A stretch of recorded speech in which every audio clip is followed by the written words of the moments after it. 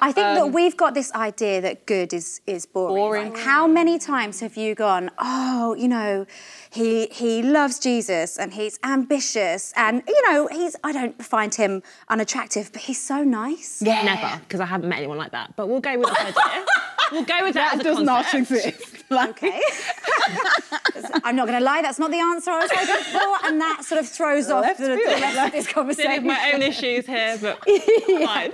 Okay, Cass, have you said that? Absolutely. I was dating a guy just last year, and he was lovely. I personally did find him quite boring, but he was nice. When I would describe him, I'd be like, yeah, he's nice. Yeah. Because nice, I guess in your brain just equates boring.